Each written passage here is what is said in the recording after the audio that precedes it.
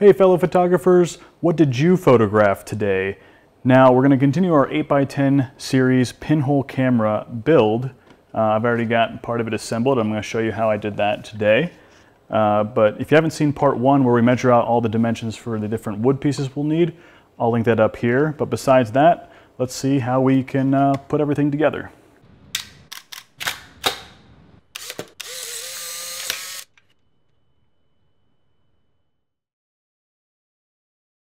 We're back with the 8x10 build, and before we start gluing all these pieces together and showing you how I do that, we're going to add a couple of functional pieces in the form of threaded inserts. And essentially what those are going to do, we're going to put one on one side and one on the bottom, just like I have on this other camera here.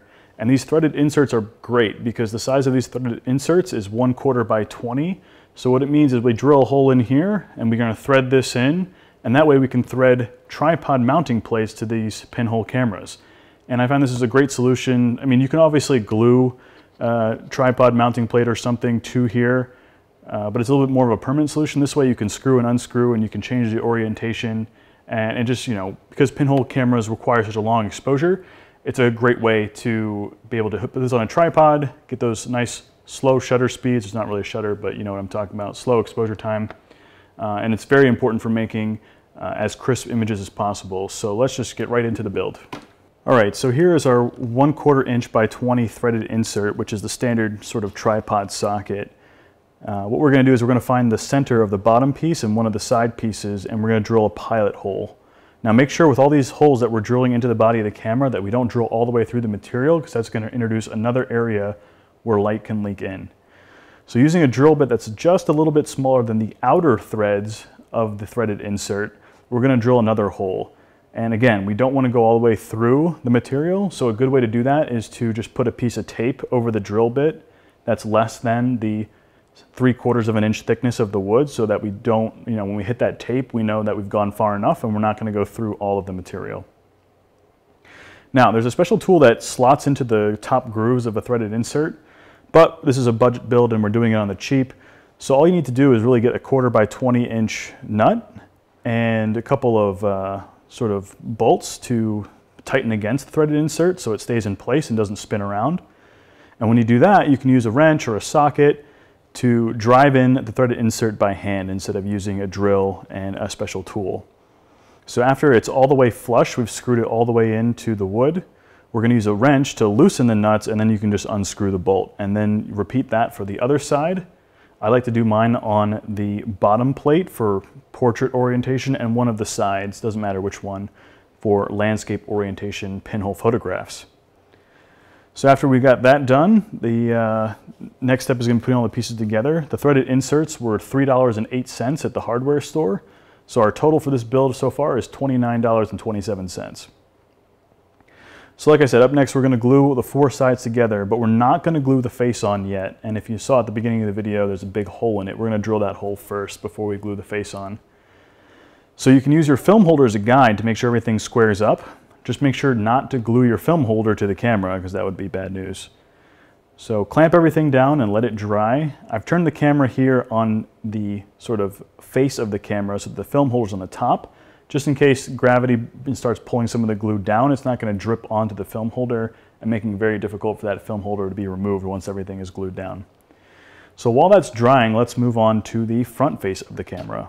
So now we're back at the chalkboard, which means some math, and don't let that scare you away. But basically the idea is, as you can see, I've already cut a large hole, a relatively large hole into this pinhole camera. Now, this hole actually has to be significantly large because we're using a wide angle pinhole camera. The wider the camera, the larger this hole has to be. And now I'm going to explain why. So if you imagine sort of this point right here is our pinhole. In this case, in this camera that I'm building, we know that we're building the camera so that it has a focal length of 80 millimeters. And this down here represents the diagonal of the film plane. So remember, it's not just the sort of horizontal or vertical orientation of the film. We want to make sure the image circle covers the entire film, so that the longest distance is the diagonal. So we want an image circle that will encompass the entire film area. So that's why we use this as the diagonal. So on 8x10 film, that's about 325 millimeters, so half of that comes out to about 162 millimeters. And what we really need to know is what the angle of view of our pinhole is, and that's going to be determined by the focal length and how far we need to project in the sort of the film plane. So we can find this angle very easy using trigonometry. So tan of this angle, which I call theta, is 162/80, which means that theta in this case, when you solve for theta, is 63.72 degrees. So we know that in total, this is about 2 times that, so it's a 127-degree angle of view, which is super wide. Now, like I said, the pinhole is going to go on the back face of this camera, which means that if we're looking this way, we want to make sure we're not blocking any of that light from the sides, otherwise we're not going to be able to cover the entire image plane. So we need to know how big of a hole we need to drill, given the thickness of the wood on the front plate, in order to not block any of that light. So because this angle is theta, and this is, you know, a straight line, and this is another 90-degree line, it's perpendicular, we know that the angle right across is also theta, which means that because this makes a right angle, this angle here, which we're now concerned with, is just 90 degrees minus theta. So 90 degrees minus theta is 26.28 degrees in this case.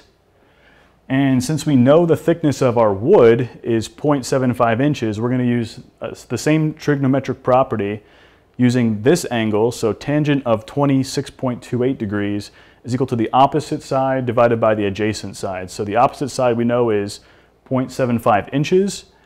And here we have x, our unknown. So it's 0.75 over x. We just multiply by x, divide by the tangent of 26.28. If you're doing this on your calculator, make sure your calculator is reading in degrees, not in radians. And we get that x. Now, because this is inches, this is also inches. So x is going to be 1.519 around there inches. So because x is only half of this circle, it's basically the radius, the whole diameter of the circle has to be over 3 inches. So we have to make a hole big enough. It has to be at least a little bit over 3 inches in diameter so that the light is not blocked from this thickness of this wood. So what I did is I basically just be on the safe side, I drilled a 4-inch hole. So a 2-inch radius gives us ample coverage, nothing to worry about there. So next part is we're going to take the front of this camera and we're going to drill this big hole. Now we know we need a large hole. In this case, I'm drilling a 4-inch hole, but where do we actually place the hole? We want to place the hole in this build in the center of the image area. So now that the pieces have dried, I've flipped over the camera with the film holder still in the back, and I've cut a piece of paper to fit the inside dimensions of the film holder. And essentially what I'm going to do is I'm going to put the piece of paper in there, and I'm tracing along the edge of where the film is. So there's a little ridge where the dark slide meets the film holder. I'm basically tracing that edge. So that gives me the actual film location.